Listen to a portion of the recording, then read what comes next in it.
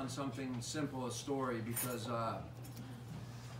that's what our brand does, really. And sitting down with each of you guys, it's hard to get through 5 minutes without some moving, incredible story, which also happens to be fun and funny and touching, etc. So I'm going to share one that, that I guess centers on many of the ideas that align all of us. One is that art is incredibly powerful and connects people like nothing else. And the other is that you never know who you're going to meet and who's going to approach you. And this brand that we've stumbled into has connected us to all of you, which is like incredible, the relationships, but it's also connected us and continues to connect us to people that are incredible. And today was the first time I asked anybody, it was my Uber driver, tell me something good. And I asked her, I had an appointment after I saw you guys, and I'm driving along, and she just seemed interesting and had a Brazilian accent, and I just thought it might be fun to just ask her. And I didn't even read the brief from marketing about how we do it. I just said, hey, we're lifestyle. I probably did it wrong, but I said, you know, you're probably not supposed to film through the mirror as the person's driving. But I did, and I said, just, is there something you can tell me about your life that's good? Because, you know, we're going to try to get 1 million stories and raise $1 million for kids. Sure, I'll do that. She tells me that she just went through a divorce and it was really difficult and she was feeling sorry for herself. We'll watch this tomorrow, I think, if it shows up the way I did on my phone. And then she says, but then my friend told me that she needed a kidney transplant. And she lives here in Boston near me, and she has 6 months to find one. So we researched and found out you got to get in line. And so we said, well, let's start our own Facebook page. So we start a Facebook page, and a short while later, this woman calls and says, I'll give you my kidney. And they said, well, first of all, like, you have to be a match, so we have to go figure that out. And so the woman says, well, I'll go with you and figure it out. Okay, this strange woman's going to go. And they go, and she's a perfect match. Wow. So they said, why do you want to give your kidney? Like, do you have some organ, you know, donor in the family or some failure of something of your own cells? She goes, no, I just read it and thought you needed my kidney.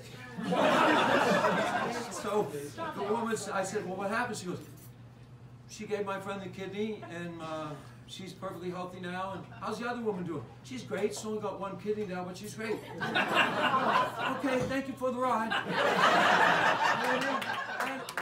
mean, this was, I'm looking through the mail, and there's a letter from a maximum security prison. Like, you know, some state penitentiary, right? And she's like, do you know this person? No. She said, can I open this? I was on the road, whatever. Yes. And the woman's been incarcerated 23, 26 years, something. She drove the getaway car for a double murder at 16 years old. Oh my God. She was a child and got involved in this awful thing. And in prison, she fell in love with our brand somehow. And she made a decision to focus on the good in her life and just every day ask for forgiveness for what she did. Yes. And she thinks she's going to get out on parole in 2 years, and she needs a job. and she needs lots of things, but it was incredible, and these things happen every day. So I'm going to go back for a quick story that involves our family and goes prior to Life is Good, way back, right? One of our older brothers, who some of you guys have met, and maybe some of them, there's 6 of us. So our older brother, Big Al, brought me and my friend Scotty McCoy to a concert when we were real young, and it was my first band that I ever saw. And lucky for me, it was the Allman Brothers. Oh, yes. And it was an outdoor venue, what used to be called the Great Woods. And I never experienced anything like it. Big Al kind of showed us how to do a tailgate. He bought enough food to cook for everybody in the cars next to us, and we were serving chicken with toothpicks in it and frisbees and going around, and we became everybody's friend, and it was unbelievable. And when the Allman Brothers came on, that music took off. Blue Skies, I mean, I'll never forget it. I became like a live music fan for the rest of my life. And the Allman Brothers, to this day, is my favorite band. And so fast forward many, many, many years later, decades later, and the Allman Brothers announced in 2016 that they're going to have their final gig at the Beacon Theater in New York City. And when I read that, I said, okay, I'm gonna bring Big Al and Johnny and some of my closest friends who really love the Allman Brothers, and John Vance happens to be our attorney, a huge Allman Brothers fan, and we're gonna go down and get good seats and we're gonna see this final show. So we did it, and it was incredible, 3 sets, and they played everything. And we thought we're in New York City, we'll go out all night and everything, but we didn't. We're such close friends. We went back to the hotel, we ripped a few beers, and we just told the same old stories we told 1,000,000 times, and put each other to bed, and we just crashed, right? And it was actually a great night. And in the morning, I had business with Life is Good in Florida, and everybody was passed out all over the place. And I kind of tiptoed out of there, and Tyler Wagstein was with me, a young guy that was working with us, and he was traveling with me at the time. And so we're going through JFK, one of the biggest airports in the world, right? And we're walking through at 7 o'clock in the morning. And I said to Tyler, I'm so hungover, I want to go in the smoothie shop and get a smoothie. And I went in there, and there's one person in the smoothie shop, and it was Greg Allman. And I thought, what, this is crazy. I really, like, somebody's messing with me. So I walked up to him, and I just immediately said, Greg Allman. And he said, that's right. And I shook his hand, and I said, I was at the show last night, and thank you, it was incredible. And then I just blabbered on. I just said, when I was a kid, and I told him everything. And he looked at me and he said, well, I guess you and me got something in common then. And I had no idea what he was talking about. What are you talking about? My brother kind of brought me along too. Well, I know the Allman Brothers' history, and I've read everything about the Allman Brothers. His only brother, Duane Allman, died when they were very young. They actually, although they're called the Allman Brothers, there's only one Allman in a band. Duane Allman was considered one of the greatest guitarists to ever live, but he was snuffed out early in a motorcycle accident after they made one album. And, you know, so Eat a Peach, the album, was because he was cut off by a peach truck and killed. And so I realized when he said we got something in common, the hair stuck up on my arms. I said, oh my God.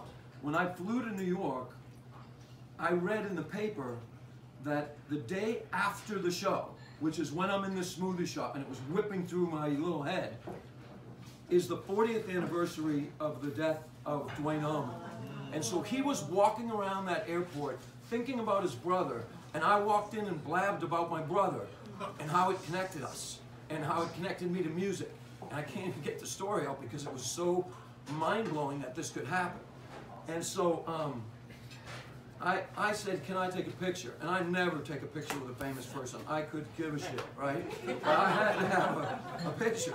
And so Tyler was still trying to figure out, is that who I think it is? And why are you guys talking about brothers? And he didn't know what was going on. I had to explain to him on the way, right? So I put my arm around him and we took a picture with Duane Allman.